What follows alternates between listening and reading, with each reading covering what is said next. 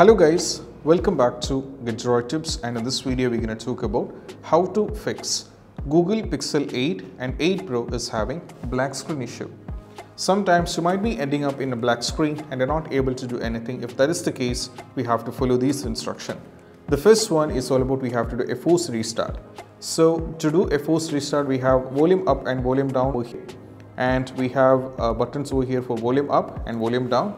We are also having the power button. So what you need to do is you just need to press and hold the power button like this.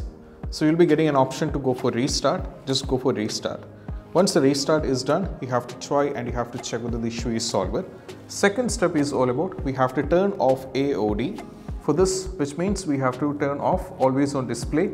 For this, we just need to first navigate to settings. Now from here we have to keep on scroll down and navigate to display. Now from here we have to tap on lock screen. Tap on the lock screen, and from here what you need to do is you just need to make sure that always on display, if always on display is already there, if it is enabled, we have to turn this off. So it is also quite important, the always show time and info should be turned off. If it is turned on, we have to turn this off, and this is what we have to do.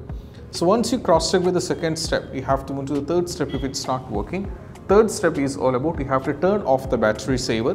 For just go over here in the settings, navigate to the battery, and right as you can see the battery saver is turned on. Tap on the battery saver and we have to turn this off.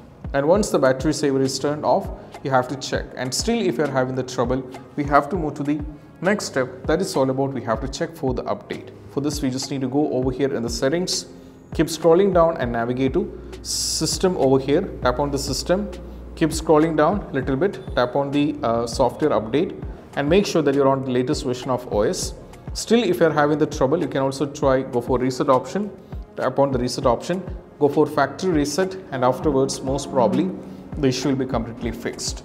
And these possible workarounds can be done, and I hope this video is helpful. And if you find this video helpful, don't forget to subscribe and click on the bell icon for more notification. See you soon in the next video. Peace out. Bye bye.